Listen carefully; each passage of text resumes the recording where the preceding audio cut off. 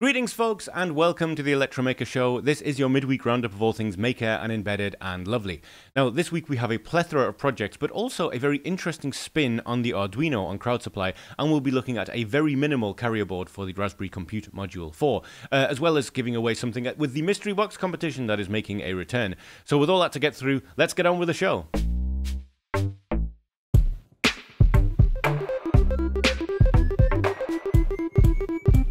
We're going to start this show looking at a few projects, and this first one combines one of my favorite maker YouTubers, who's Bitluni, with VGA, which is a video protocol that I have fond memories of fiddling with. And he has taken an ESP32 and really pushed the limits of what you can do with it. So Bitluni's latest video is the creation of Bitluni's VGA Madness, which is a VGA board, 6 channels all running from one ESP32. It's just the best idea. As I said, I've got previous with VGA. I love it. I knew that you can run VGA from an ESP32. In fact, one of Bitluni's previous inventions is, I think, an ESP12 that runs a single channel of VGA. But this runs 6 at once. This video goes through the idea behind it, how it comes together, and the mistakes along the way. And the mistakes are always the best. Sorry, Bitluni, but yes, watching you make mistakes is very funny sometimes. I promise it's not Schadenfreude. I'm just smiling.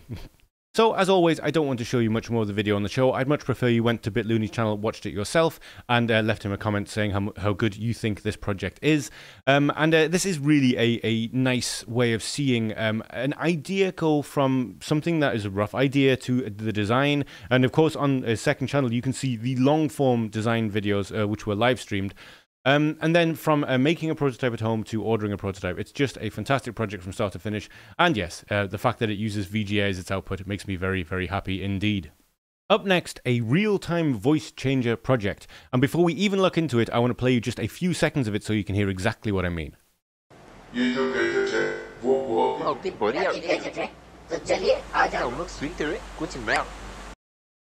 Yes, so this is the latest video from Robotics Canty, and as you can hear, it is a really quite impressive sounding, completely DIY, homemade voice changer that uses a mask covering the face, capturing the audio and changing it in real time, which is not an easy thing to do. That is some quite high-level digital signal processing, and yeah, this project is really quite impressive considering the simple parts that was used to make it.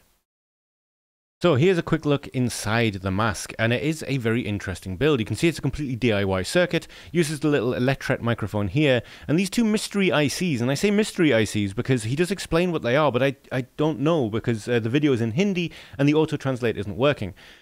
Now, I do quite frequently watch maker videos from other people in different parts of the world who don't make the videos in English because why should they make it in their local language? But usually YouTube's auto-translate does at least half a decent job, but it's just straight up not letting me translate this video for some strange reason. However, I'm pretty sure that in time there will be more details on this project, as Robotics Canty does have a website as well. Oh look, it picked up a single word there. Well done auto-translate. But yes, I do think that in time that we will be able to find a little bit more about this project because Robotics Canty has a website and there are a little bit more details on the projects that he makes. Like this, for example, on the Robotics Canty website, there are write-ups of different projects with just a little bit of extra information. Presumably that will also happen with this mask project too.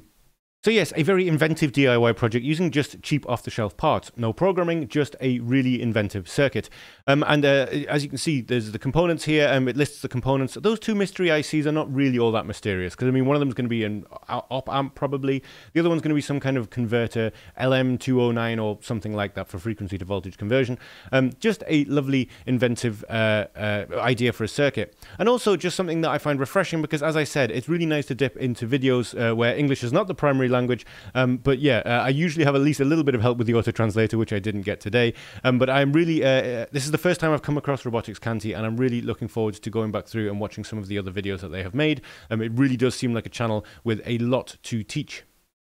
Now moving on to smart plants. I'm a big fan of smart IoT plant setup things with moisture sensors and automatic watering, mostly because every plant I've tried to keep has died and I am terrible at keeping them alive. But this does something a little bit different. Because this project from Kevin Arn takes a much simpler approach. Now, this is the Hackaday blog, a blog by Brian Cockfield, and the actual project is also up on Hackaday. I will link the blog post because you can just get to it from this link. But put simply, rather than moisture sensors and automatic pumping and all this kind of stuff, it just has a weight sensor in the bottom here. So if the plant gets lighter, that means there's less water in the soil. It's beautifully simple. It's a really nice way of doing it. And because of that, the project is wonderfully simple as well. So as the project stands, this is what it looks like. This is an ESP32 development board. This is a load cell stripped out of something else. And this little, I believe this was something that was bought later, a board for going between the load cell and the ESP32 to get greater accuracy. But it's definitely worth reading through the entire project because it didn't start here. There were various different things that were tried. And if you go down far enough, you discover that it was actually a commercial scale that was originally ripped apart. And they've tried to get that load cell working. I believe it's the same load cell still from this, but they've got a different breakout board for it now.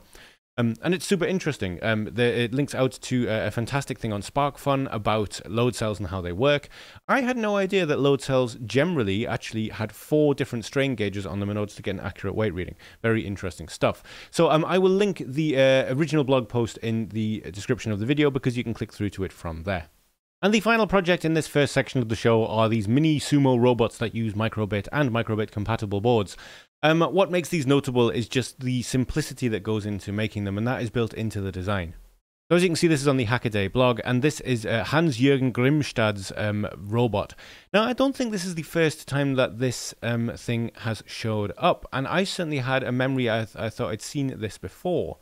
And when you follow this link through, you actually see that this is a little bit older. This is from 29th of February 2020. But what makes this new is there is now a video to go alongside it. And this is a full explanation video of how this thing works. So I will link the Hackaday blog in the description because that links out to both other links. I would highly recommend coming and watching the video though, because it is a very good explanation of the idea behind this robot, how to put it together, the limitations that simplicity has, I think is the best way of putting this. And the robots themselves work wonderfully. They are surprisingly nippy and they do exactly what they are supposed to do, albeit find other robots and push them out of the ring. The nice thing about it is, as mentioned in maybe the description here or somewhere else, these will work with microbit, but also any other compatible edge connector board. So that includes Adafruit's board, which I forget the name of currently. Clue, that's what I was trying to remember. Adafruit's sort of microbit alike, although it does different things, is Clue. Anyway, I will link the Hackaday article in the description of this video because that takes you to this video. It also takes you to the GitHub page where you can get all of the code, along with all of the bill of materials and things if you'd like to build one of these pint-size and very simple sumo robots yourself. Just before moving on, I wanted to do a little quick housekeeping. So if you are watching this show and you are enjoying it, I would appreciate it a lot if you would give us a subscribe. And by a subscribe, I mean underneath the video here is a button that says subscribe. If you are signed into YouTube, we will now show up in your subscriptions. That means that under the subscriptions tab, our videos will show up there. We're also much more likely to show up on your home page. But this shouldn't necessarily change your usage of YouTube all that much. However, if you click this little bell here and click all, then whenever we put a new show out, you will get a notification. That notification will only be here in YouTube under the bell. And as you can see, there are the notifications for the shows from previous weeks. As long as you do not have a desktop notification set up for YouTube, you won't be getting spammed by us when you are doing your work, but it will mean when you come to YouTube, you'll be able to just see whether there's a new show very easily. And the final one, clicking like does not seem like an important thing to do, but it does, well, it shows YouTube that you like the show. And the more people that like the show, the more likely it is that it will show other like-minded people the show. So yes, that's a couple of completely free ways you can help us on YouTube. As always, there is, of course, no obligation. Over on the Electromaker website, there are a number of things you can do to support us here as well. If you are a project maker, under the community tab, you can find that you can upload your projects to the Electromaker website. And as you know, if you're watching the show, we frequently feature people's projects from the Electromaker website on the show. There's also a link to our Discord server there, which is a place that you can come to discuss the projects you're working on. And at some point in the relatively near future, I'm looking forward to having a Discord-only live stream where we all work on something together. I'm just getting the setup ready for that. Of course, as always, absolutely the best way that you can support this show and support Electromaker in general is by heading to the Electromaker store when you're looking for bits and pieces for your next hobby project. As you can see by the name scrolling across the top of the page, we stock pretty much everything from everyone. And if you are thinking of getting something, getting it from us would be a great help. But yes, no obligation, and that's enough self-promotion just for now. Let's get on with the rest of the show, shall we? We're going to move on to a quick funding website things, and we have two things from Crowdsupply today, beginning with Wide Arduino, although that's not exactly what it's called, but I like to think of it as Wide Arduino. 644 and 1284 Wide are boards that are being launched as part of the Microchip Get Launched program, which if you're not familiar with it, check out Microchip Get Launched. They are specifically there to help people launch their own hardware. So if you have an idea for something and you're designing it and you're wondering how to launch it, as well as Crowdsupply being a great place to fund it, Microchip is worth talking to the Get Launched team. Anyway, this is Arduino compatible boards, and it takes the general Arduino idea and it just expands on it ever so slightly. 6 Arduino compatible 80 mega 644 and 80 mega 1284 boards with upgraded flash, RAM, EEPROM and high power variants. So this is still sticking very much with the same kind of microcontrollers you find in Arduinos, but with a bit more power. The thing I find super interesting from my perspective alone is that there's these wide power variants. So you get the 3.3 volt versions, the 5 volt versions. For me, the power variants will be interesting because the power board has a DC to DC converter. You can power the board with anything from 6 volts to 24 volts and consume up to 1,200 milliamps of current at 5 volts. Which for someone who likes to power a bunch of different stuff at any given time from directly from a microcontroller without having to worry about stepping up or stepping down power, that's a really nice idea. I really like that. I'll leave it at that for now because this is a pre-project. This is not started. This is not being funded yet. As always, you can sign up for more details if this is something that interests you. One other thing. There is a very easy way of attaching an OLED module to this. It has a little port for attaching it via I2C. Just a nice little touch, I thought. So moving on at a fair clip, I actually am a little short on time, but I couldn't not talk about this. It's very interesting. This is a hardware encryption module. The idea behind it is that this is an FPGA. The core on here is completely open source. You can see how they built it, so you know there's no weird backdoors. And of course, when it comes to things being cryptographically safe, you need to trust the encryption and decryption services so that you know that there isn't a secret way of someone decrypting encrypted information. And this covers that very nicely by being an open soft core. And it's designed to work nicely with Raspberry Pi and Arduino as well. So it's based around the Max 10 chip from Altera, which you may also know as the Intel Max 10 chip because Intel now own Altera. And this is the board, as you can see, attached to a Raspberry Pi. And here it is in action. Just very simply, very quickly, here is some information, and here it is getting encrypted. Here, okay, once again, nano plain text. They made some plain text with this is a very good test, and then they encrypted it, and you can see you have your encrypted file here, and then they copied it out to a decrypted file, and then when they looked at the decrypted file, this is a very good test. A very good test it is indeed. There is much more to say about this board, but I will let you go to the Crowdsupply page and look at it yourself. It's something I'm very interested in for a number of reasons. And if you are interested in getting your own, you can back the project. It is $129 for the basic board. And bear in mind, this is an FPGA board. They do not come cheap. And there are various other things you can get, like packs of 2, and they have a JTAG adapter as well.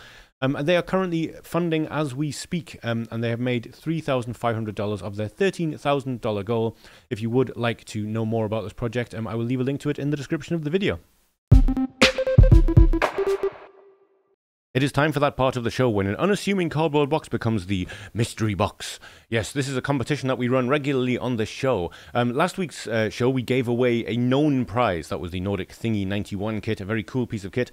But usually we have this box, which is provided to us by the wonderful people at Mauser, and it is a box of completely mysterious things. Mysterious to me, too. I try to make a point of not being spoiled. And so it's a surprise to me as much as it is to the person that's going to win it. Now, the mystery box competition does have a caveat.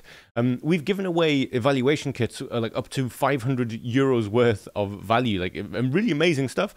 We also once had a power supply. That was the prize. Power supply. It's a mystery. That's the entire point. And so I generally just reach my hand in and have a rummage around and see what I can find. And that's 2 boxes. 2 boxes that are attached to each other. Hang on. Ooh, I think I understand. One moment, boxes.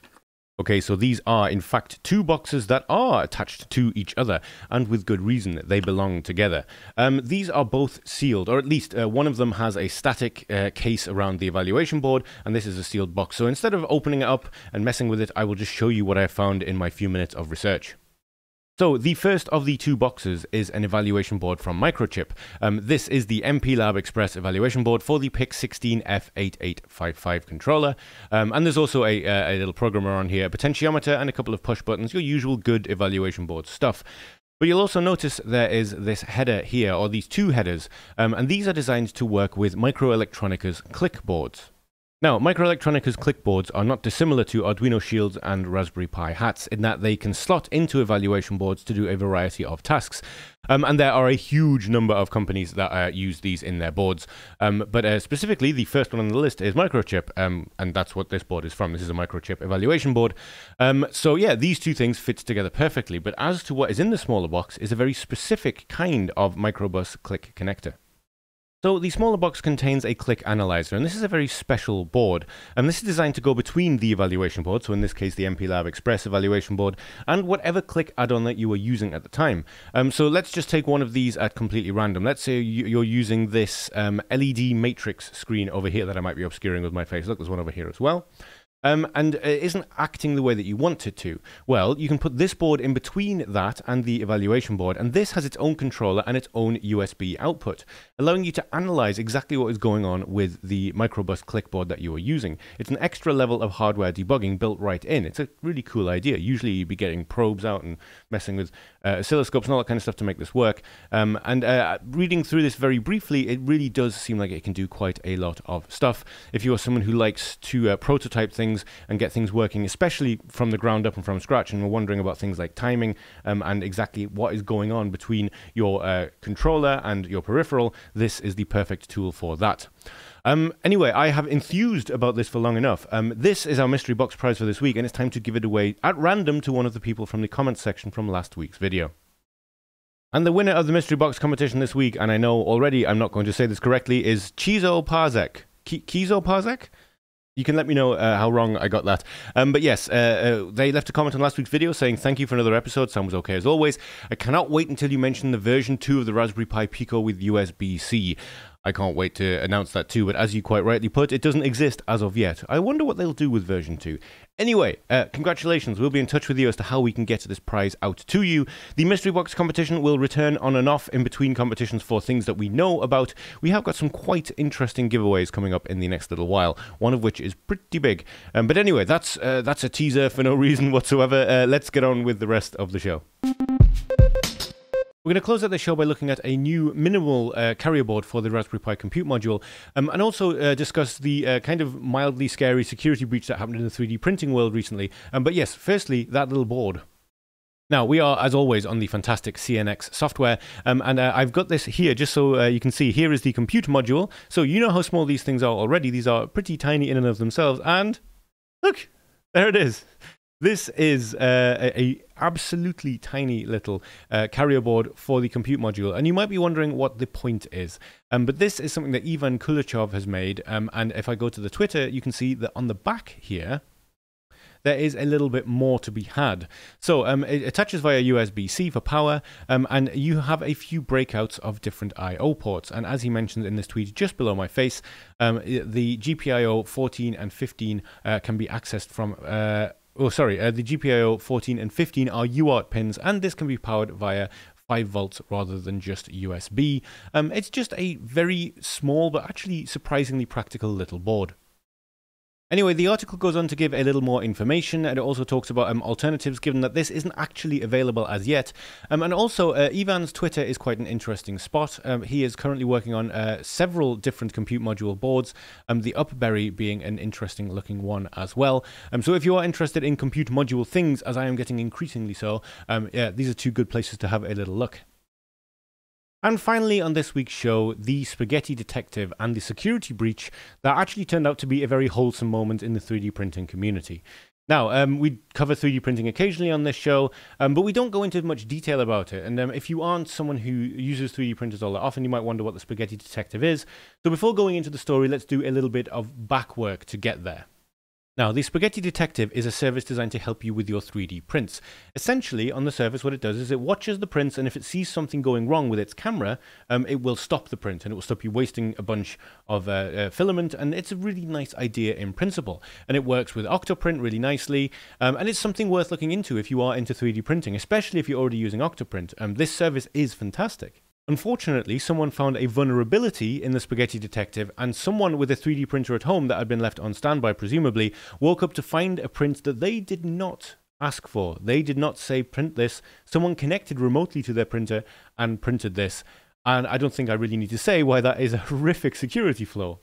So this Reddit thread is what I'm going to leave in the description of the video because I think it explains it all rather well.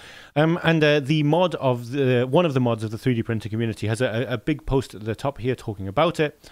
The thing that's amazing is that Kenneth Yang, again, apologies if I'm pronouncing that wrong, who is one of the creators, maybe the creator behind the Spaghetti Detective, showed up in this thread somewhere a little bit further down and was very open about the fact that this security breach was a dumb mistake.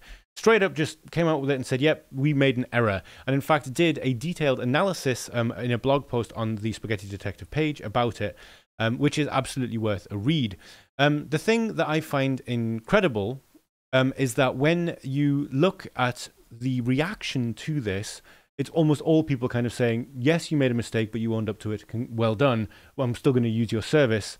And I think that's a wonderful thing.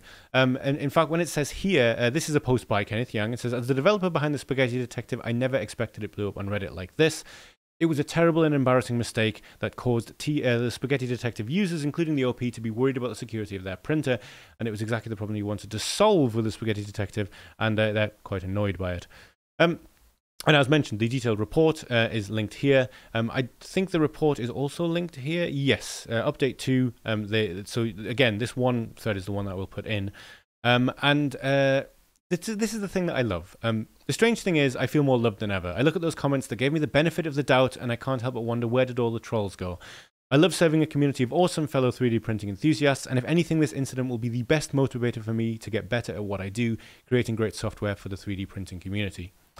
It's very rare that someone can make a mistake on the internet and not be absolutely eviscerated by people.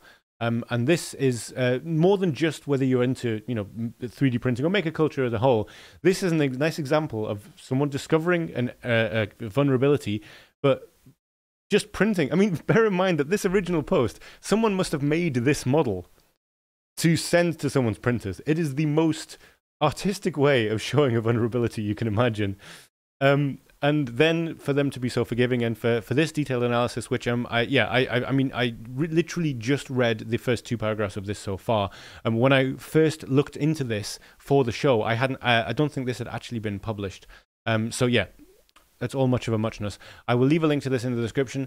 This is a fascinating thing to see, and very heartwarming to see how well it seems to have been resolved.